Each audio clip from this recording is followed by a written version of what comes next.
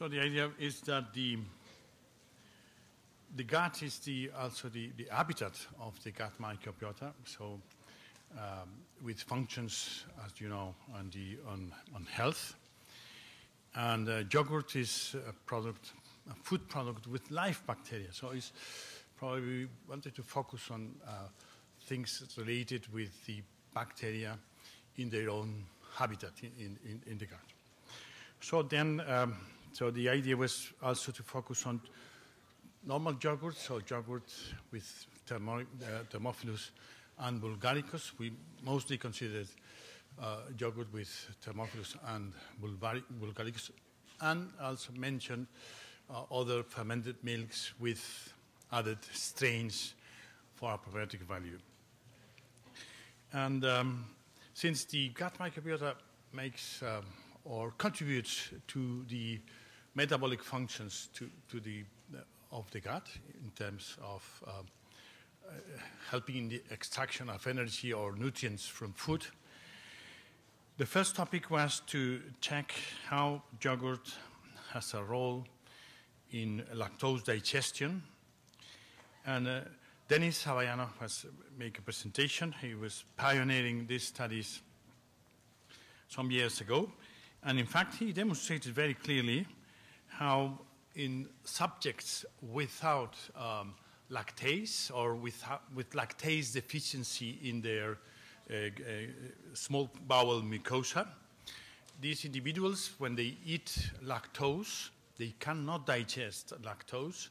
And then this lactose reaches the colon, where it's fermented by the gut bacteria, and then hydrogen is produced, and you can detect hydrogen on breath.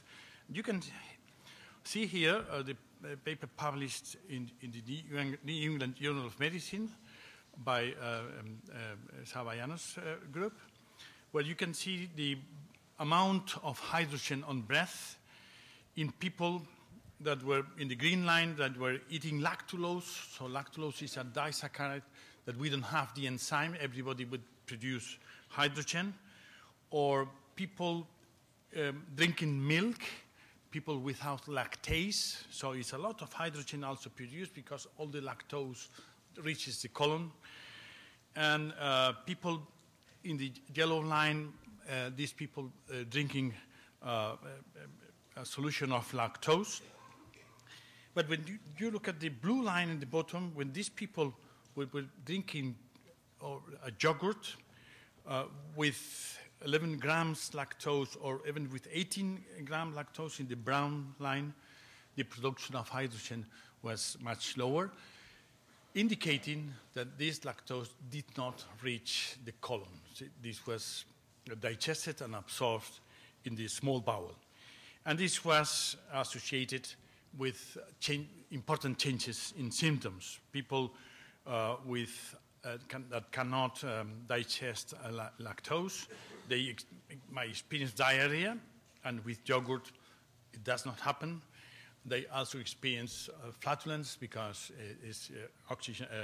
hydrogen or other gases are generated in the colon, and this doesn't happen when they take yogurt. So, and he also mentioned another study where people were allocated in two groups. Either it was again people with lactase deficiency were eating heated yogurt and fresh yogurt. The lines at the bottom, and you can see the hydrogen excretion. You can see with fresh yogurt there is no hydrogen production, so this was a repetition of the same experiment. And the point here was that D1, so just the study was done eating the first heated yogurt with lactose but without live bacteria. These people will produce a lot of hydrogen, you can see in the solid line. But when 15 days after, when the same test was performed, it was a kind of adaptation. So again, sometimes when the lactose reaches the colon, and some bacteria might grow and adapt, and these people also had less symptoms. Lorenzo Morelli, his role was to look at other effects on the gut health by yogurt, and he made the point first of viable in the gut, which beneficial effects other than lactose digestion are mediated by viable yogurt bacteria, and viable versus unviable, any difference for gut health. He reported about the studies that were looking at recovering yogurt bacteria, Thermophilus and Bulgaricus, Lactobacillus bulgaricus, in feces from individuals eating yogurts or drinking yogurts. And he reported 2 studies that were positive. They could recover the bacteria in feces. And 1 study that was negative, but also he was mentioned that it's very important to read carefully the methodology, because the last study was done by culturing and was probably not well done. So they could detect DNA of the bacteria, but not could recover by culture. And then this is an interesting study where a particular strain of Bulgaricus, this strain OLL 107-73 or 1, who was found in vitro study to have an effect on dendritic cells and on the immune system, was then used for studies on elder people to prevent common cold.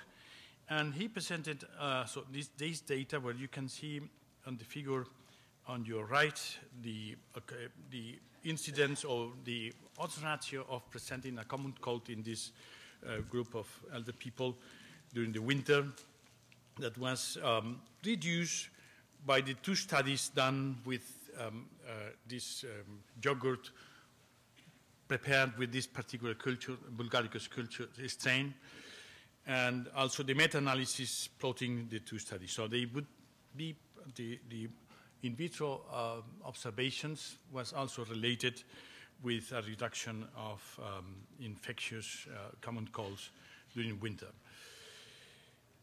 We did not mention probiotics. I just wanted to call here this paper by Marina Richter, where she reviews all the data with using probiotics in different health indications. In these cases are particular probiotic strains selected for a particular strain. It's not yogurt, so it was not the topic today, but I thought was interesting. So finally, yogurt cultures could have beneficial effects on lactose digestion. Effects on immunity have also been reported and possibly are strain-specific, and the effects are related to the ingestion of viable bacterial cells. These were the points for discussion. So thank you. All right.